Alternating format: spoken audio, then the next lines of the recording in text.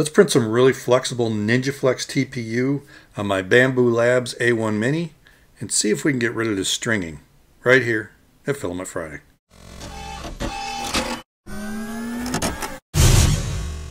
This video is sponsored by PCB.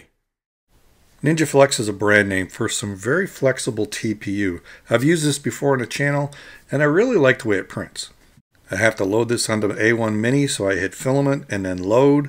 It takes me through the steps. I have to just push the filament all the way into the nozzle. It grabs it, it starts feeding it out, so this went really smooth. For me, this is the 3D Benchy of flexible printing, the Flexible Octopus. I loaded into Bamboo Studio and now I have to select my filament. So I went up to the filament list and just chose generic TPU. Then I clicked the edit button, and you want to print slower, but it does that through this max volumetric speed setting. It's automatically set for TPU, so I don't want to mess with it, so that's going to adjust the speeds. But the retraction, this is where I probably want to play with it. But let's go with this for now.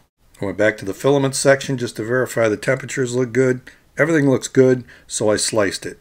And once I did, it said it would take 1 hour and 7 minutes to print. And this is what it should look like as it prints. Everything looks good so far. So let's see how it looked on the printer. So overall this looks pretty good, but there is some stringing I can see. It doesn't look bad on the bed right here, but when I put the print on a black background, then you can really see the stringing. So I want to see if I can get rid of this.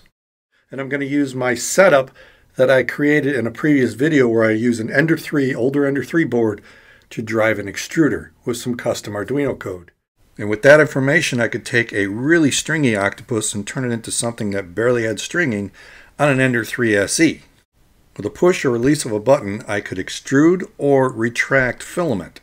And then I put a block at the end of a PTFE tubing and I pushed the filament into this thing to crush it or to compress it. And first I did some lengths where I stopped it, cut it, so I have a baseline to measure against. And then I ran it again, only this time driving as hard as I could, and then clipped it and compared the difference, and I saw a 7mm compression on this filament. So that allowed me to change the retraction from 1mm to 4mm, and the 4mm definitely made improvement.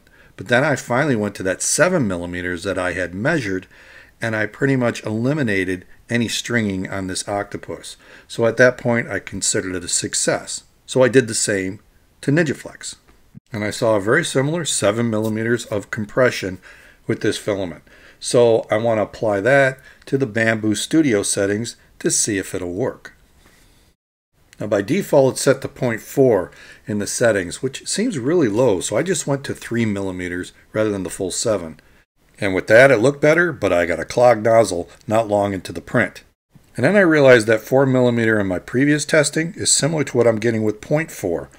So it made me think, if 0.4 in Bambulab Studio is the same as 4mm in Cura for the Ender 3, is 0.7 the same as 7mm?